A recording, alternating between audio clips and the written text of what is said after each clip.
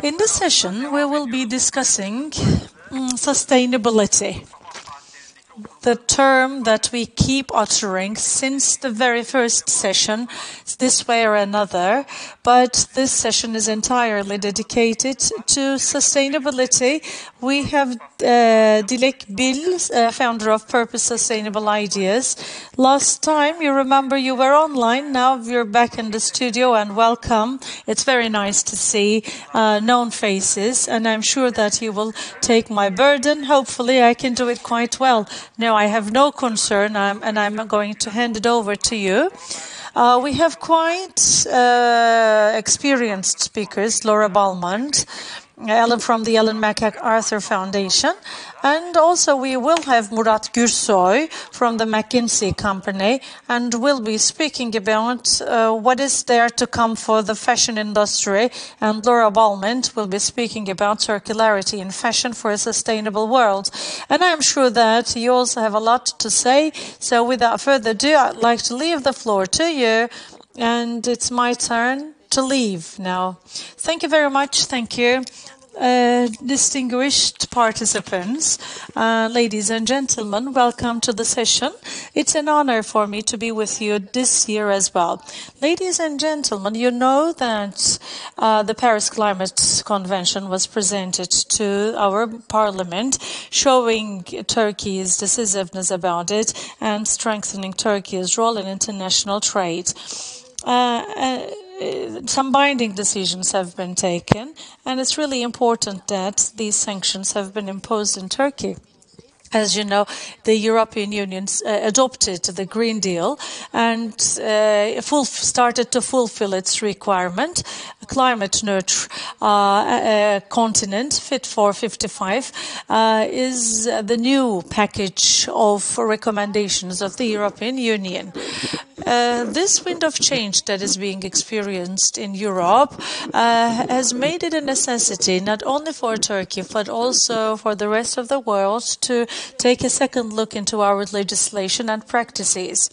Us trying to be a part of global economy and continuing to collaborate with developed countries requires Green Deal to be a priority. Concrete actions to be taken will shape up the future of Turkey. Circular economy is one of the elements of the Green Deal. You know that circular economy is conditioned as a requirement amongst some of the developed countries in our exports. It's 50% of a share that the EU countries are holding. Therefore, circular economy and compliance with this economy requires us to put it into the top priorities of our agenda in the short run. Unless we take the necessary actions, it would be impossible for us to preserve our existing position in the global economy. Now, in this session, we will be discussing sustainability with one of the leaders of an important establishment in the world, and if I may, I will continue. There is no denying that fashion and textiles industry has been a major contributor to climate change, which means the industry's sustainability efforts are critical to our planet's health. We are part of the problem, and now we will talk about how to be part of the solution. Here at this panel, I have Laura Balmond with me. She is the lead of Make Fashion Circular Group at the Ellen MacArthur Foundation, a very important NGO that focuses on circular economy, which gives us the power to grow prosperity, jobs, and resilience while cutting greenhouse emissions, waste, and pollution. Laura, thank you for being with us. I personally appreciate your time in a very busy schedule. Laura. Thank you for having me.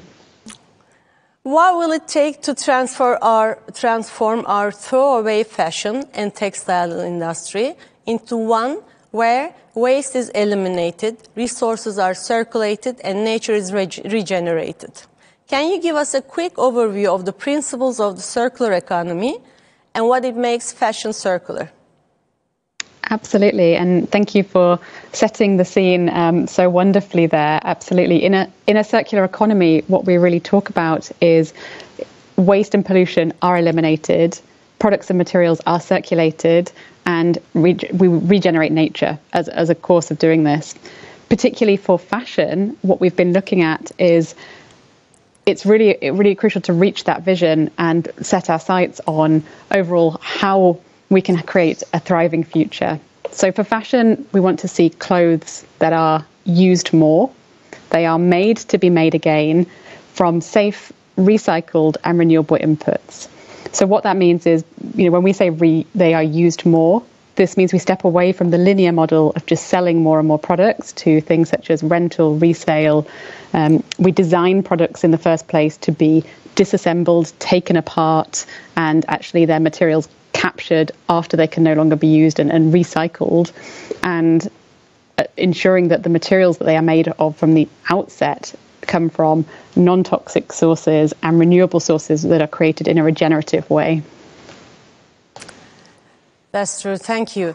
And when we say circular economy, circularity in fashion, this is vision for the future. What do we need to do? Start a collaborative action among the investors, policymakers, brands, universities, NGOs. What would be our roadmap?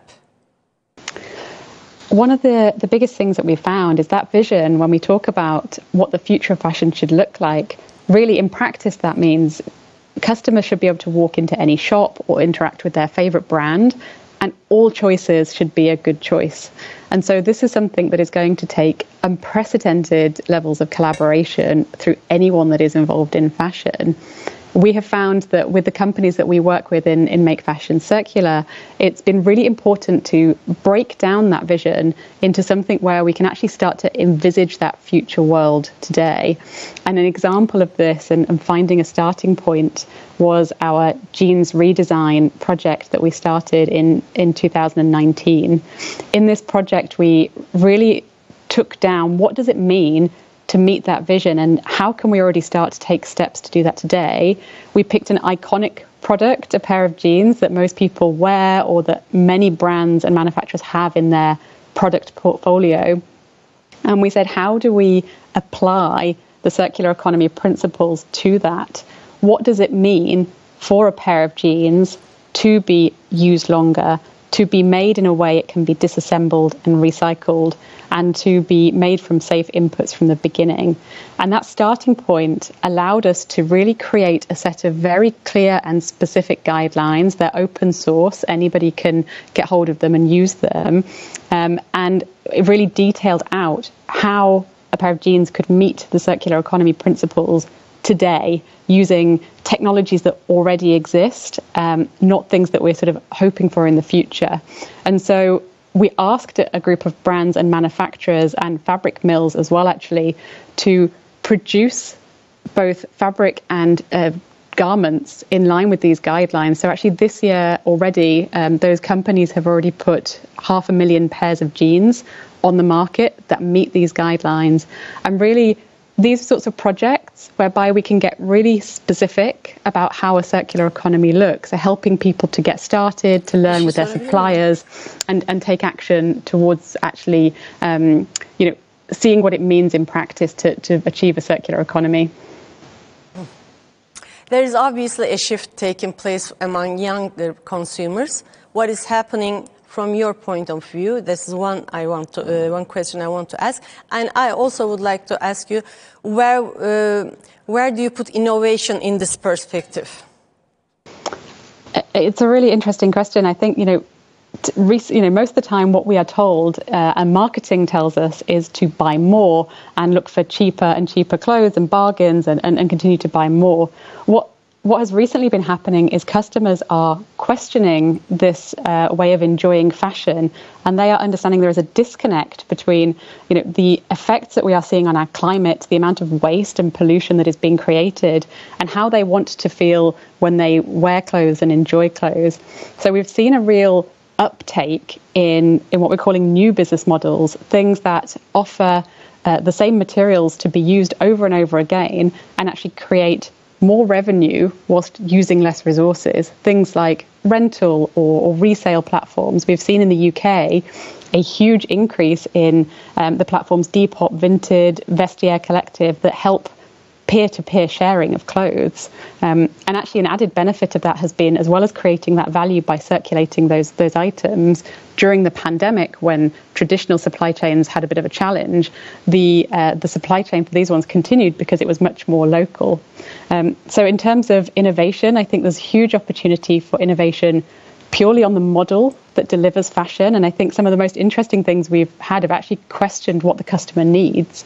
So, for example, if many items are being used purely just to be showcased on social media and on one occasion, actually there's been companies questioning if you need to create an item of clothing in the first place. So Carlings and The Fabricant both make digital fashion that doesn't even exist, but it still meets that customer need.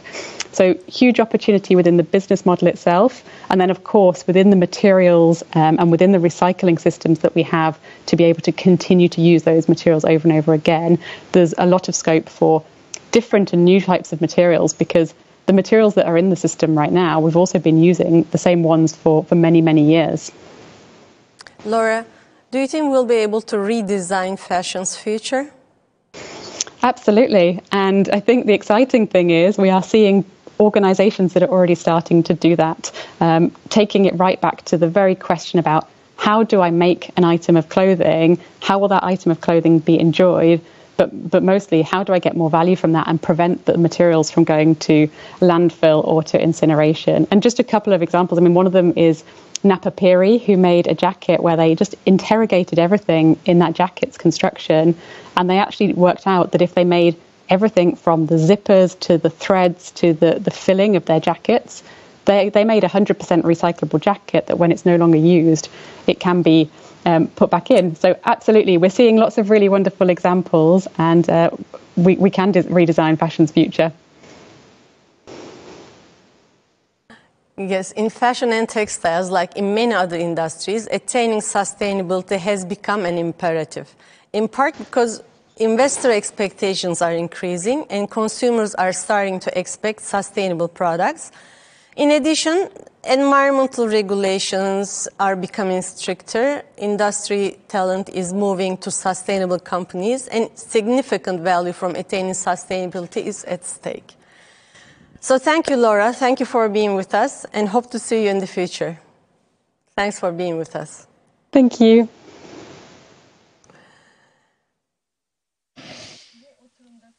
Distinguished guest this time will be with Murat Gürsoy, partner of McKinsey & Company. Hello. So, in the fashion and textile industries under the focus of McKinsey & Company, and a survey over 2,000 again respondents about fashion and textile, there is an increasing sensitivity towards, of course, the consumers. And your survey showed that also the companies should consider, especially online use. And there's also a trend of less consumption. And some circular models are being used. So it is also at the core of the consumers to be much more environment friendly. The pandemic's also refocused on this sensitivity. As you all know, companies are at the same time taking actions with regards to climate change. So it's only possible that they underline the sustainability commitment. So ethics and circular models are being developed by the company. So from this perspective, for innovation and in this journey of sustainability, what would you like to say, or what are your recommendations for the textile and also the apparel industry? But I think your question's mainly for Turkey, right? I mean, the textile and in particular the apparel industry for Turkey, I suppose. A great, actually, summary of our survey that you mentioned, but maybe what I have to underline in here is that I think we performed this study after COVID, and then we asked, we repeated the survey after the COVID-19 pandemics, maybe as an additional point for what you have mentioned so far. Of course, all these trends that we underlined in our survey, majority of those were also the case before COVID. I mean, sustainability, for example, became a major preference by the customers, especially in high-income markets. Then online e-commerce, as you all know, increased a lot, also before the pandemics. For example, ratio of e-trade reached up to 35 to 30% of the overall sales of the companies. So, therefore, during the COVID pandemics, it actually a bit accelerated. So, as for its impact on the Turkish industry, for the last 20 years, I've been working with this in this industry and implementing several projects with them. In the textile and apparel industry, our Turkish industry is the most resilient one. A lot has happened. You know, international agreements and lifting of quotas, about the tariff system, several different regulations, a lot. I mean, it started 20 years ago. All the challenges, all the suffering that they've been through for this industry, but managed to survive somehow. For future projections, it would say there's some good news and bad news for the future. And the bad news, let's start with the bad news. Why? Because I think we actually should better understand what is coming, especially in the textile and apparel industry. You know, we focus on export, which is very critical for Turkey in terms of creating employment, in terms of its contribution to our current account balance. And our main market is EU, so to a high income level market that we sell. Therefore, after lifting of quotas, the main thing that helps us to hold on is actually the trend. So, qualified, well-trained, again, workmanship, and also developing our design skills thanks to logistics, fast delivery to the market. So we managed to survive in the market. And we continue with our competitive edge. But now, as Laura very well said, fast fashion, we don't know about what is going to happen in the future for the fast fashion. Why? Because the consumers are starting to show their preference. Fast fashion products, if you're asking me, will not be so popular in the future. So, once this is the case, we found out that the product is actually not sustainable. So, as we know by survey, people are checking about the greenhouse gas emission of the industry, which is actually 1.4 billion US dollar, billion ton of emission. Greenhouse emission at the global level. I think the problem that we have in here is that all these greenhouse emission, looking at how we can reduce it, I think the share of the apparel industry is not that much huge, because for the fashion industry, if there is actually, again, 2.4 billion tons of greenhouse emission, maybe we are saying, but it starts with agriculture, from cotton, and the majority of those during textile production. But in particular, it's very few, again, at the apparel side, but then comes logistics, retail, the other share, I would say. What I mean is that the apparel industry itself is not that much creating greenhouse gas. But whether it will be affected or not, yes, will be affected of this. The bad news is that it looks like if you build your strategy on apparel only, which is just confined to just a certain portion of the value chain, it means that you don't have too much to offer as a solution. For example, if one of the members of the Turkish Clothing Manufacturers Association came to me, what we should do, Murat, then there are a couple of things that I can list down for them. But in terms of a valuable contribution to sustainability, it will not be something that I tell them as a game changer. I think as we are also trying it in the report, you have to consider the entire value chain. I mean, from cotton to retail shop. I mean, each and every part of the value chain, the greenhouse emission, what extent, how we can reduce it, and so on. From this perspective, Turkey is very advantageous. Why? Because in the world, looking at the entire value chain, I think Turkey is one of the few countries. There's China, maybe Egypt somehow. Turkey from cotton to apparel industry. What I'm trying to understand is that you're saying Turkey, it is a big advantage because we have an integrated textile industry. Therefore, it's an advantage. I mean, if we make a proper planning and if we focus our strategy accordingly, so it will be a big advantage to us, as much as I understand. I wanted to thank you a lot for your contribution because we are asked to finish the session, but we'll continue to talk to you. Thank you very much for your attention and for being with us. So, as you see,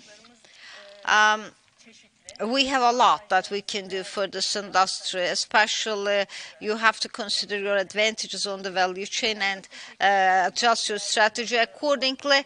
And for a better use of time, I would like to say have a nice